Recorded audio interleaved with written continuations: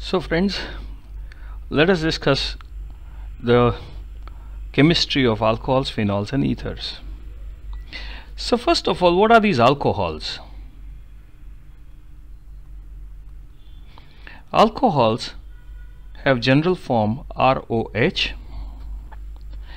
and here they are formed when one or more hydrogen atoms of any aliphatic hydrocarbon or an alkyl side chain of aromatic hydrocarbon get replaced by OH groups. So if I have to put this down, I say when one or more hydrogen atoms of any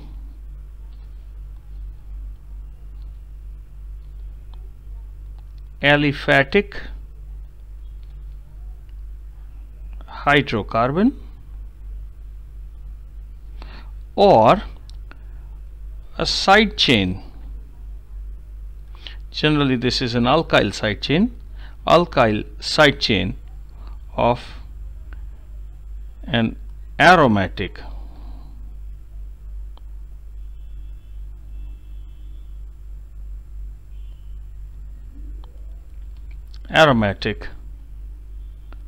hydrocarbon, they get replaced by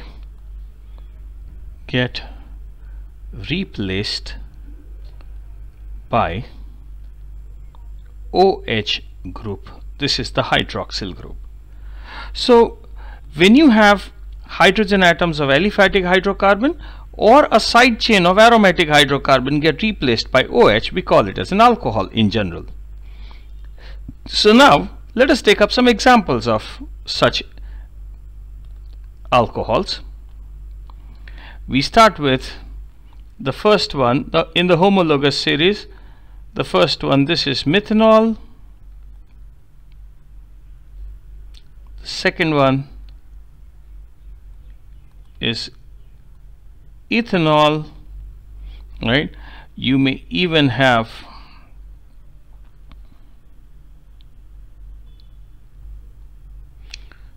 benzyl alcohol.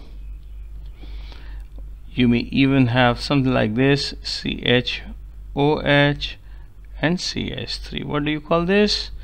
This is propane 2-ol. You may even have more complex alcohols like this. How do you name this? This is an alicyclic structure. So let this be the first carbon, 1, 2, 3, 4 and 5. How do we name this? This is 2-methyl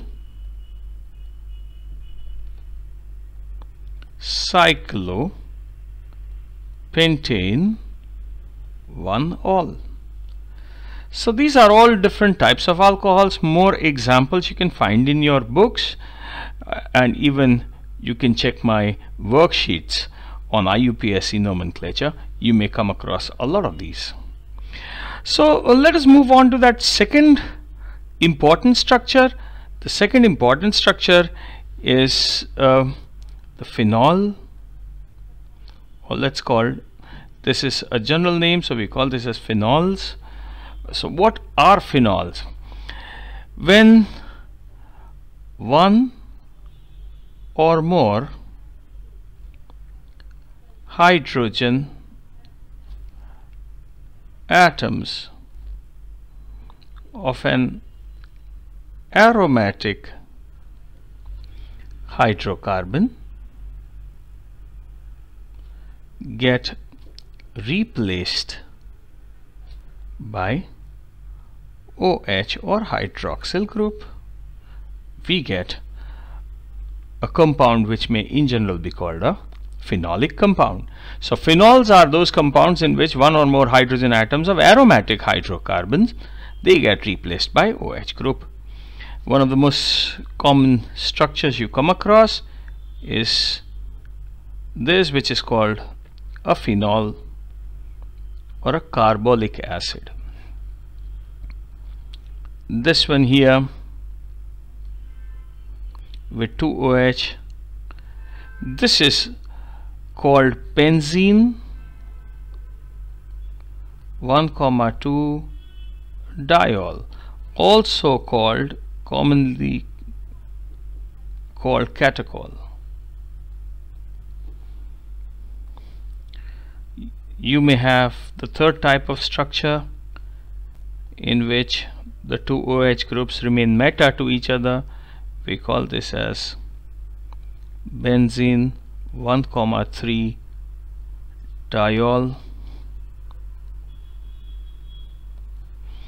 and this also has a common name called resorcinol. One of the other structures that we need to understand in this chapter is like an ether. Ethers are those compounds in which one or more hydrogen atoms of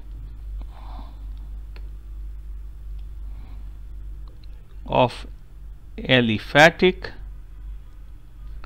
or aromatic hydrocarbon get replaced by either an alkoxy group or an aryl oxy group. Here this is called alkoxy group and this is called aryl oxy group. So basically we've defined these three. Some of the examples of ethers. This is called methoxymethane.